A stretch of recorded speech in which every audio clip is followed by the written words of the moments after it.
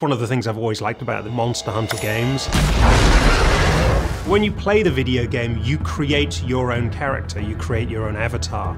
And in many ways, that's what Artemis is. She's the new character, she's the avatar for the audience, and she's their way into the world of the video game. So when you play the video game for the first time, you know nothing about the world. Gotta tell me about that.